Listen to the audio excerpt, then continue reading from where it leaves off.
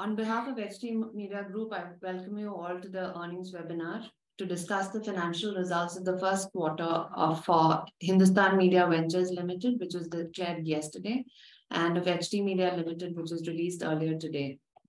On the call with me today are Mr. Piyush Gupta, Group CFO, Mr. Parvez Bajan, Group Controller, and members of our Investment Relations team. We will be now starting our presentation. Hope it's visible to all of you. This presentation and the financial statements are available on stock exchange websites and the investor relations section of our company website. On your screen now is slide number 2, which captures a disclaimer regarding forward-looking statements. As a practice, we do not provide specific revenue or earnings guidance. Kindly keep this in mind. Moving on, the next slide gives our chairperson's comment on the performance of the company for the quarter, and I quote, "Overall, our performance in Q1 23-24 has seen an improvement. While revenue is muted, profitability has expanded on the back of continued streamlining of cost and easing of commodity prices. Circulation and advertising grew on a YOY basis in print, while in radio, non-FCT and value-added solutions drove the growth. Rising media spends by companies, growing consumer demand, more government spends, and relative easing in inflationary pressure all augur well in the near term for print, radio, and digital sectors of the M&E industry, which should benefit your company. We are focused on working towards achieving profitable growth in our core businesses while expanding into new areas such as OTT. We remain committed to our journalism while continuing to provide credible and insightful news and analysis to our audiences." Moving on to the agenda for today on slide number 4, we will begin the performance update with comments on our consolidated financials for the first quarter. This will be followed by detailed remarks on print, radio, and digital businesses. We will open for Q&A after the presentation concludes. With that, I hand it over to Piyush. Thanks, Alithya. Thanks, Anna. If we may just track the presentation. Our consolidated financial results, total revenue came at 445 crore, a growth of 3%. EBITDA at 27 crores is a growth of 250+%. Margins therefore improved from a -4 to a +6%. Our PBT came in at a -21%, which is, however, an improvement of 68%. And PBT margins at a -5 from a -15 same period last year. Cash still remains a healthy 900 crores. Sequentially, our revenues declined by 10% and our PBT improved by 39% from a -34 to a -21. Moving on. Now, on the print business performance, our ad revenues came at 244 crores, which is a growth of 2%. Circulation revenue came at 4% growth at 60 crores. Operating revenue was 324, which is a decline of 7%.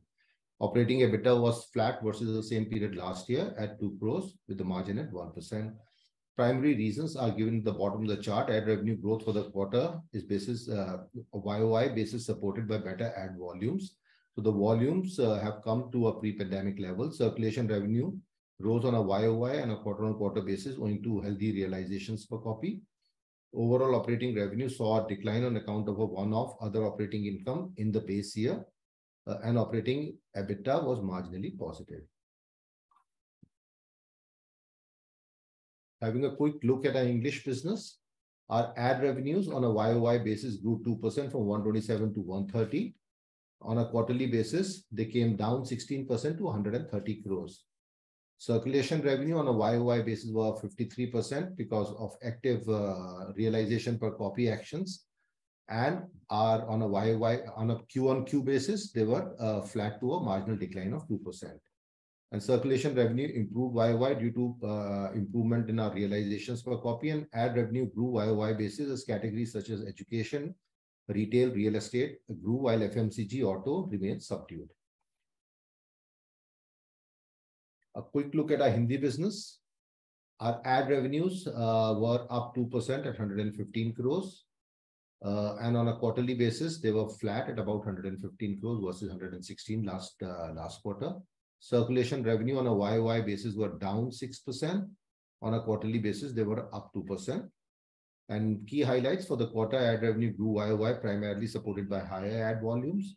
On a YOY basis, categories such as retail, education, auto, healthcare grew, while real estate and BFSI were subdued. Circulation revenue saw growth both on Q-on-Q basis, backed by higher copies. Radio. Our operating revenue grew by 4% and came in at 35 crores, and our operating EBITDA was virtually flat at about 2 crores. Margins remained flat at 6%. On a quarterly basis, sequential basis, it's a 5% decline on operating revenue, and operating EBITDA, it's a 182% growth.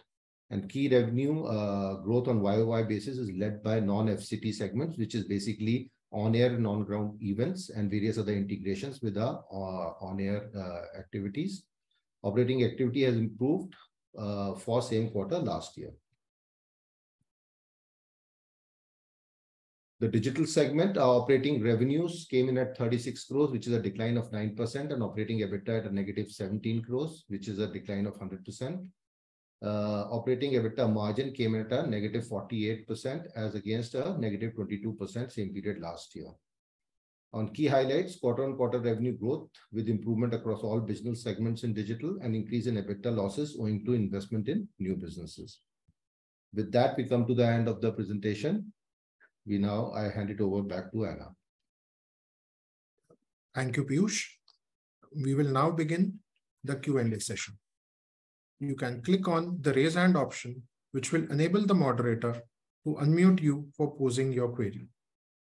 Please introduce yourself before posing your query and kindly restrict to a maximum of 2 questions per participant so that we may be able to address questions from all participants. We will wait for a few moments while the question queue assembles. The first question is from the line of Kaustav. Please introduce yourself and ask your question. Yeah, hi, can you hear me? Yeah, we can. Please go ahead. Hi, so I'm from BMSPL. It's a family office. So I had a few questions regarding the Hindustan Media Ventures business. So, your cost of goods sold has moved up from about 32% in FY21 to 44% in FY23. Now, the global pulp prices are coming down. So I wanted to really understand, could you explain to us how sustainable this trend is from how you all are seeing it on global pulp prices coming down, and also how much inventory, what is the inventory days for you? How much inventory do you hold of high cost paper already? And so basically what I wanted to understand was, how do you see gross margins going into FY24? And then the second part of the question is, we're going into election year. So since FY24 is, we're getting closer to elections, how do you see in the print business revenue growth, in terms of circulation and advertisement revenue? Right. Well, Kaustav, on the first part, we definitely see the gross margins expanding from here on. The pulp prices and indeed the newsprint prices have been now coming down for like 3-4 months. And we don't go very long in a commodity cycle which is coming down. We don't stock very long inventory, but our inventory prices will in production start coming down now. So you will see the margin expanding from here on, and we are not sitting on a very long inventory pile as well. So that's point number one.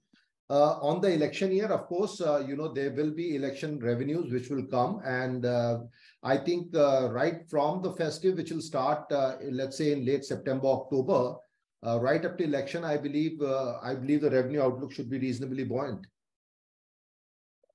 Fair enough.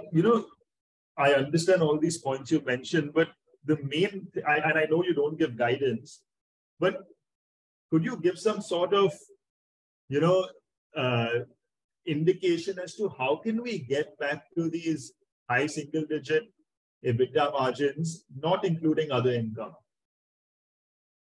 I mean, well, only 2 things, Kaustav. So let me, okay. So let's brainstorm this. You're absolutely right. I think it's a great question. So one is obviously the commodity prices. Now, newsprint, depending on the price of the newsprint, it constitutes anywhere between 30 to 40% of the bill of materials, depending on what the commodity prices are. As it is coming down, obviously, it will expand the margin. The only other thing is, which I've been highlighting on the calls earlier, is the pricing.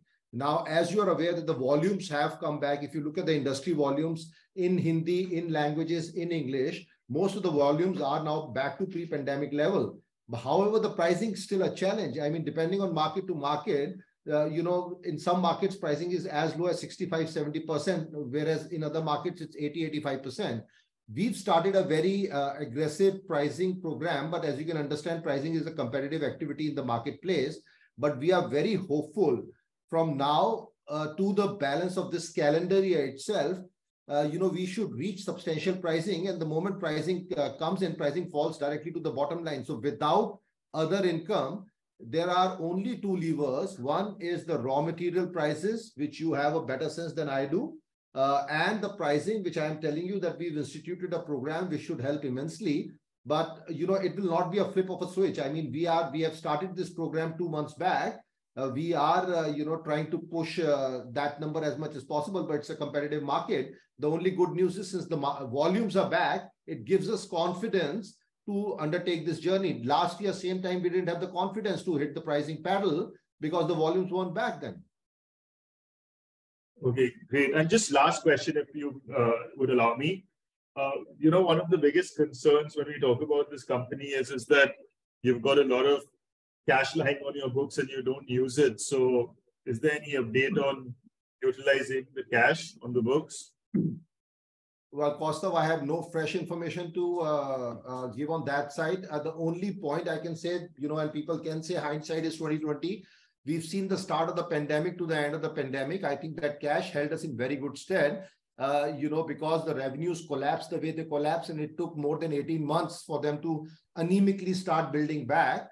But at this point in time, I don't have any fresh information to give on cash. Okay, thank you for your time. Thanks. The next question is from Mehul Parikh. Please introduce yourself and ask your question.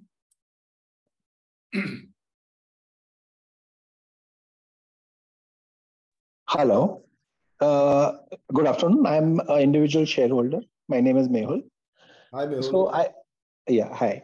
So I had basically two questions. One is that in OTT Play, our online OTT aggregator app, there are other players like Tata's and all DTH players and broadband players who already have a customer base. So what makes us so confident that we have a right to win? When I mean a right to win is be in the top 2 players in the country. What gives us that confidence and, but the plan that we will be there? Second question is that we have basically 4 or 5 live digital projects. One of them is Slurm. So when do we expect this kind of this business to become cash positive? Okay, so let me first address the OTT Play. So you are right, there are a lot of players in the market. But what OTT Play is trying to do is aggregate the OTT so that people seamlessly can move to a certain genre and seamlessly with a single sign-on at a discounted price, watch the content that they want to watch, irrespective of the platform that content is hosted on. So, the DTH players or the other broadband players, some of them, DTH players are definitely having their own proprietary app on which they are working. But what we are trying to do is aggregate the market. Now, of course, there are a few aggregators as well. And this is like aggregation has happened in various places. We are trying to aggregate the OTT because that's a big theme which is growing. And that content is now really, growing at a speed of 18 to 19% annually and slated to grow like that for at least the next 5 years. Now, what will come out of it? We are approaching that from a multiple price point. So, there are markets like Delhi, Bombay, and Bangalore, whereby a lot of people have, subscribed to multiple OTTs and paying that subscription. So if you do the sum of parts, the kind of OTT platforms that you are getting, the single login and the single subscription is at a steep discount to what you would otherwise, have to pay to get access to all that content. So it's an aggregation play, right?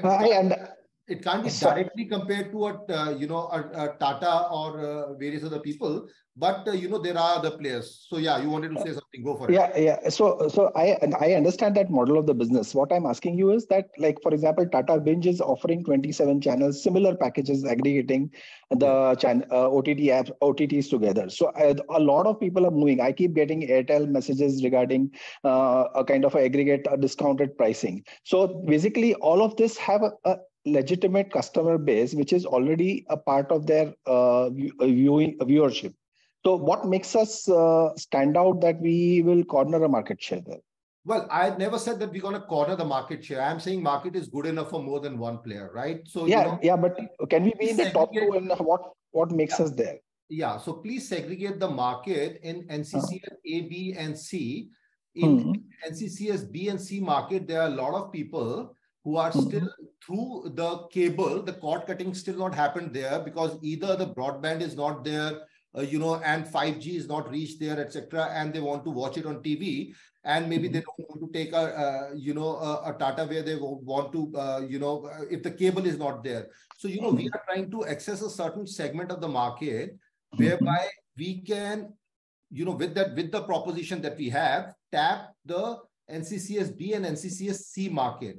That's a big I'm not even saying for a moment that we'll be going head to head against an Airtel or a Jio who are bundling 15 to 20 app. I think that's not possible because they are basically bundling with their broadband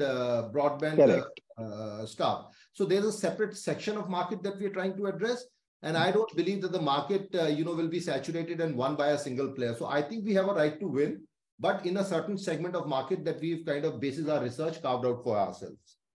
So have we collected some good numbers over the last 3-4 months? Well, last 3-4 months have been slightly slow because some of our critical key partnerships that we are doing, is going a little slow, but we've been also surprised on the positive side with the potential of doing multiple other value-added services with those tier 2, tier 3 town operators, whereby we can do certain more value-added services and take this slightly higher on the value chain. But I would say it's encouraging, but not superbly encouraging at this point in time. Yeah, okay. Thank you. Okay. Yeah, the second point was about Slurp, like those channels which are there. When do we expect them to become cash positive for us? So Slurp is not taking a lot of money at this point in time. We don't even intend investing too much money at this point in time. Correct. That particular segment, that particular theme, I think is a very relevant theme. Hence, we are still in a pilot stage. I don't think we have any ambition to scale up Slurp at this point in time. We will see how it goes later on, but Slurp is not burning a lot of money. Okay. Yeah. Okay. Thank you very much. Thank you.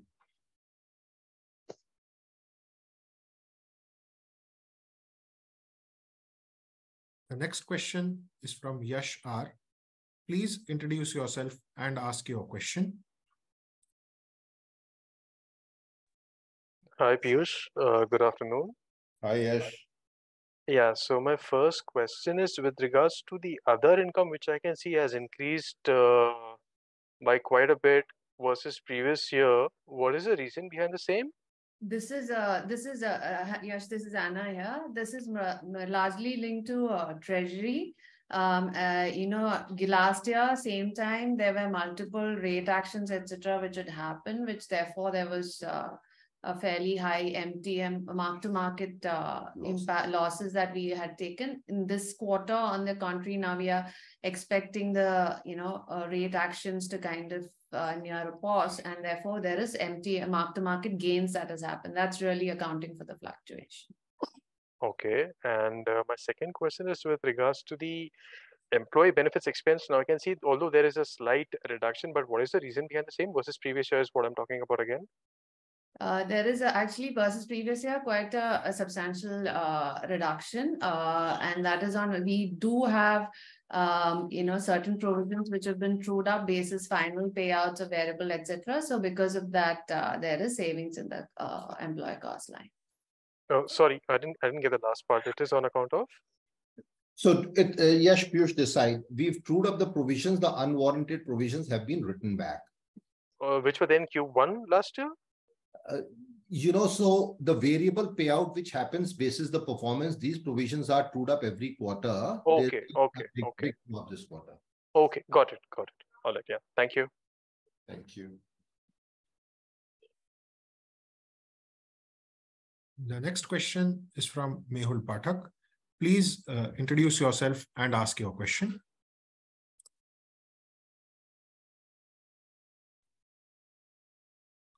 Can you hear me? Yeah, Mehul, hi. Hi, Piyush, Anna, Parvez. My greetings. Congratulations on an improved set of performance in the last quarter. And we shall not disappoint you going forward, Mr. Pathak.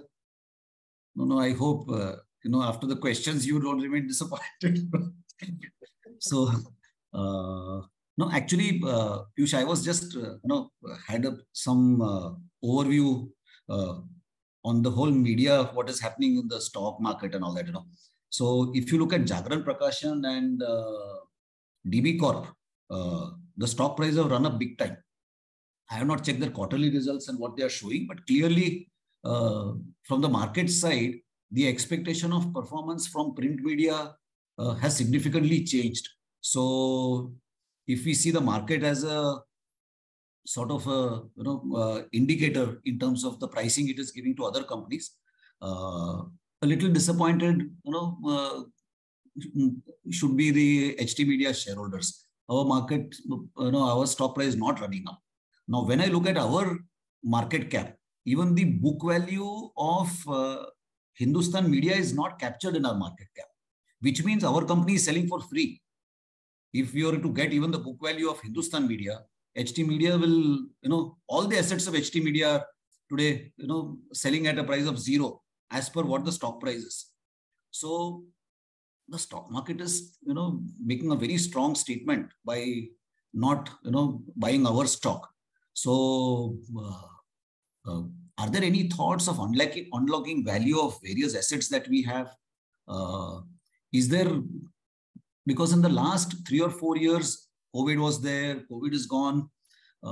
Performance-wise, even today, we continue to make losses, so the book value will continue to keep coming down. Is there some way of, you all are thinking of unlocking value for the shareholder? Maybe this is an AGM question, but the thought came to my mind, so I asked the question. My second question is that Digi Content, is there any update? There is silence even on the in the notes on the Digi Content quarterly result. What is happening in the company? If all the NCLT issues are solved and company was going to come up with a revised proposal to take shares back from the shareholder. So could you please share your perspective on these two questions? So Mehul, let me answer the second question first. Look, on Digi Content Limited, we made an honest effort at that point in time, but we couldn't get the support of all the shareholders, which was required to take that scheme through. Now, it will be foolhardy to come up with, various schemes unless and until we've stitched the support of all the shareholders who can sign off on a certain scheme. But is the thought in our mind? Answer is absolutely yes. Will we do it like in the next couple of quarters? I can't say that, but, we absolutely have to unlock that value. And that is the honest attempt that we made 1.5 years ago. So, watch that space. We will be back on that. But right now, I have nothing to say. Now, coming on the stock price, and I totally understand that the performance of Bhaskar, which came last week, is much superior. But if you break down the revenue, I mean, the 3 state elections, etc., are sitting and driving 13 to 14% of growth in that 17%. And which states we don't have a presence. Now we are approaching the national elections. We will see how it goes. The good news, of course, is that on the pricing side, as I was just telling, another participant earlier on, we've started a program which will hold us in very good stead. And if everything goes well from now to the general elections, which are slated for next year, we will see growth going, multifold from here on. But of course, and that coupled with the raw material price decrease, etc., should drive a certain level of operating leverage, which has been a little tough. The answer on the stock market, actually, look, I mean, HTML and HMVL are also 20 and 30% up in the last 6 months. So markets are doing something what the markets will do. But your first part of the question is absolutely valid. I mean, it's a pathetic market price at, trading at less than the book value doesn't make any sense at all. But really, can I impact that directly? We will do whatever is in our best interest for all shareholders. Unlocking the value on digital is definitely top of mind, and watch this space. We will come back to you. We will solicit your thoughts and comments if you have a better thought. But sheerly on the operating performances of both print businesses and the digital businesses, which we are not answering in this call, I think from here on, you will see the next 3-4 quarters really building, from the momentum that we've seen. And I don't read too much into the 20% and 30% stock price up in the last 3-4 months for both HTML and HMVL, because they're still substantially discounted. And I take your point on that. Thanks, Piyush. We look forward, because last 4 years, at least some financial re-engineering potential was there in the company. And you being such a seasoned CFO, we expect that, and Anna also being there, how you engage with the mutual fund industry, have people's buy-in on our stock. I think a lot of potential is there to work in that area. And with the quality of management that we have. Fair enough. We take the point, and I think we'll certainly be. We are putting our heads together. We still don't have a 100% solve for it, but we will be approaching all the shareholders, to seek their buy-in before we announce, the next steps on unlocking that value. Thanks, Piyush. Thank you.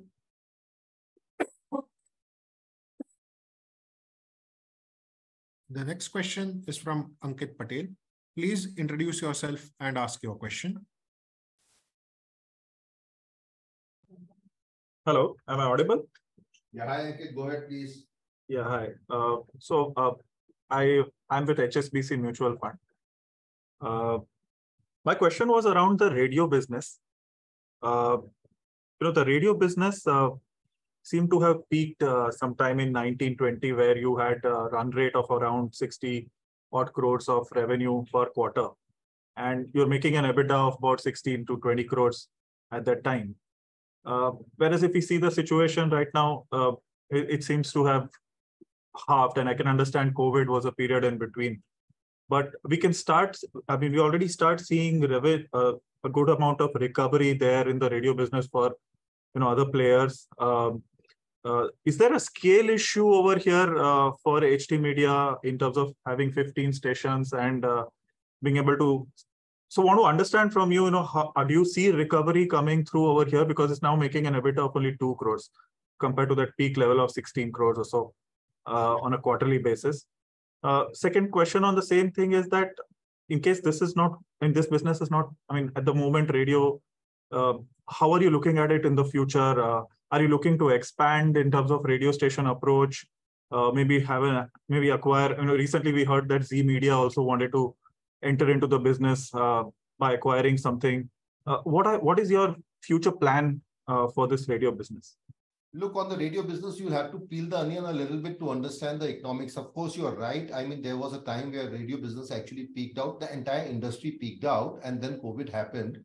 And then after that, the entire industry is under the weather a little bit. Now, when you compare the relative performance of our radio business to some of our competitors, you have to understand that regulations have a big bearing on the radio business. Now, the government, obviously, by doing a certain level of auctioning, had taken their part of the money well in advance, whereas the industry has been under the cloud for the last 3-4 years, COVID or no COVID.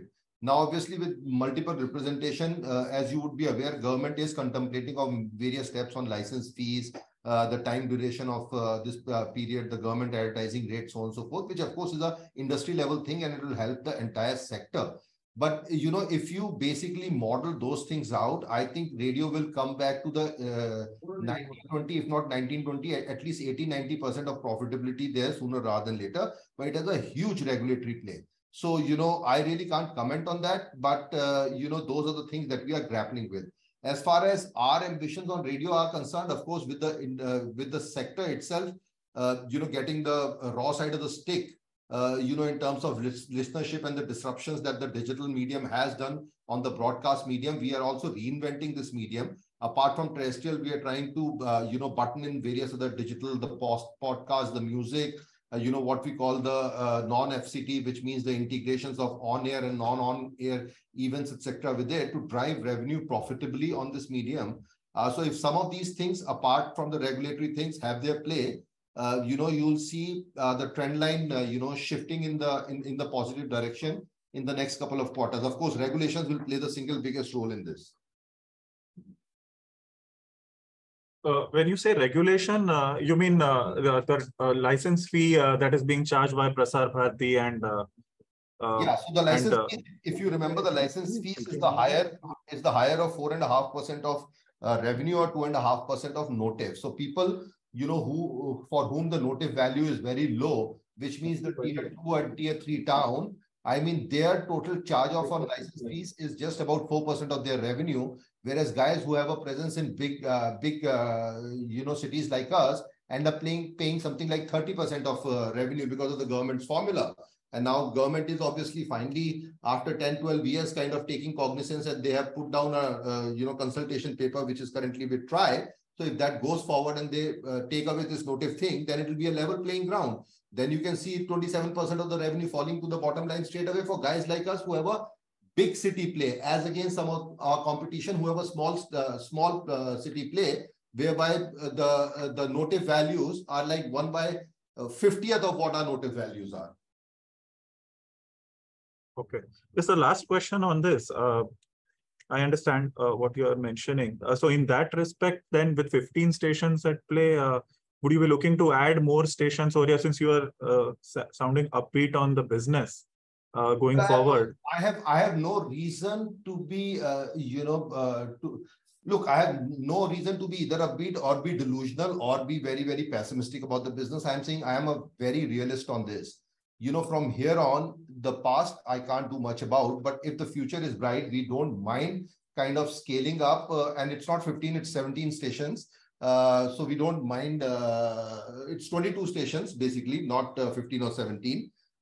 We don't mind scaling it up, provided we see the financial box becoming more robust by government and regulatory intervention, which is actually tilted the playing field against operators like us who have a big city play. And big city, if you remember, pre the 18-19 or 19-20 also was where disproportionate revenue was coming. So we didn't mind paying that kind of a high license fees. But now when the markets have shifted, the government has to basically look at this whole thing very pragmatically. Okay, thank you. Yes.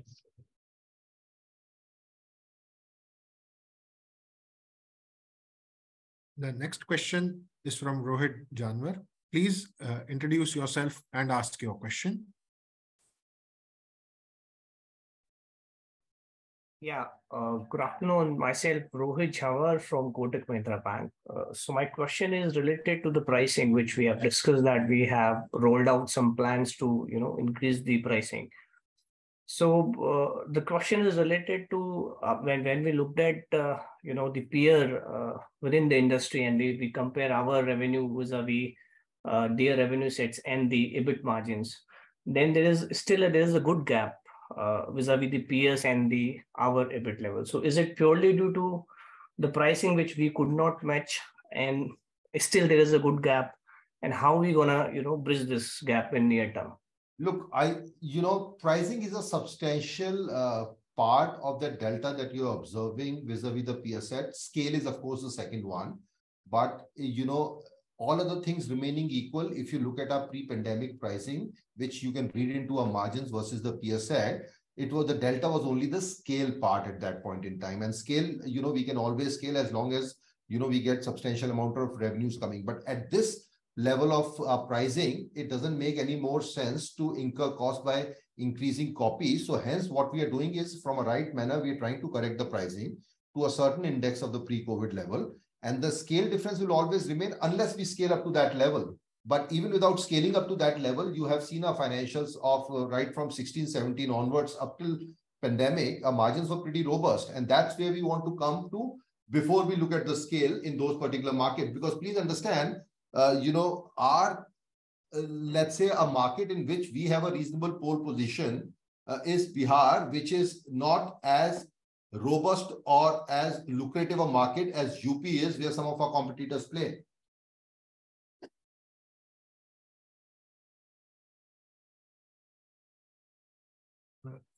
Rohit, you are on mute. Please unmute yourself. And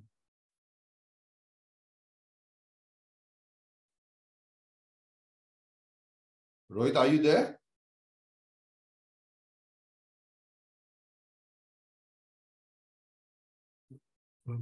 moving on, the next question is from the line of Kostav. Please unmute yourself and ask your question. Yeah, hi. So just, going back to a previous question of mine regarding your print business, what is the exact, if you could actually give the amount of months, the figure for your raw material inventory days? Look, Like, let me give you a sense. Though we won't give you an exact number, but let me give you a sense. We have never in a falling commodity price market gone beyond 3 to 4 months. Of that 3 to 4 months, not everything is sitting in go down, some is in transit as well. That is exactly the situation right now, because the new contracts that we are negotiating, with the raw material suppliers are for 3 months after that. So, it will never exceed that part, but obviously you have to keep a cover of at least 90 days, including the in-transit inventory, because some of this inventory is imported. No, so that's exactly my question, because if your inventory days is about 3 months, the actual effect of falling prices will only come now, right? Or yes. Is that correct? Is that a correct? That's exactly the point I'm saying. So in this quarter, the first quarter FY24, our inventory valuation happens on a weighted average, right? In this quarter, you've only seen about 5% of the impact flow through. But now as we progress into the second quarter and the third quarter, this will geometrically improve. 5 will go to 10 and 10 will go to 15%. And is that good enough to make you EBITDA positive without including other income? Yes, it itself will do that, but there is also a yield program, just to let you know. But that's good enough. That we spoke about, that you had mentioned. Now, on your cash, just a question, if you're not going to invest it, why don't you reward shareholders in some way, like a buyback or something? But Costa, we are investing in OTT play, aren't we? No, under HMVL or under HD Media? Under HMVL. Okay. So you are using that cash? Absolutely. We're trying to create long-term sustainable value for shareholders. And if our thesis that the NCCS B and NCCS C market, the aggregation play can work well, then, we might have a good business on our hand. But obviously time will tell, but what is this that you're investing in? Could you explain it to me? I didn't quite understand. What are you trying to do? So Costa, just a quick thing, because we have to get to the next, but we are trying to aggregate multiple OTT players into a single login and distribute that to the end consumer via various channels, whereby they can, they can get access to content on 15-20 logins for a fraction of the price which they would have had to otherwise pay to get access to all those OTT platforms. Does something like this already exist? No one has a pure play aggregation like this, but of course, guys like the big telcos like Jio and Airtel are doing with their broadband services. But we are doing it on a pure play aggregation platform and going to the tier 2 and tier 3 towns here. Okay, great. Thank you so much. Thank you.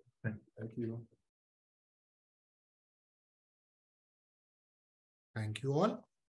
With this, we come to the end of the Q&A session. If you have any further queries, please reach out to the investor relations team. Our contact details are given in the investor presentation and are also mentioned on our websites. I now hand over to Piyush for closing remarks. Thanks, Aditya. Thank you very much for joining our quarterly call. We had a good discussion. And as I said during the call, from here on, we are very hopeful that the margins, EBITDA margins, and indeed the bottom line will improve from here on. So we thank you for your support and we wish you all the very best and have a great day and year ahead.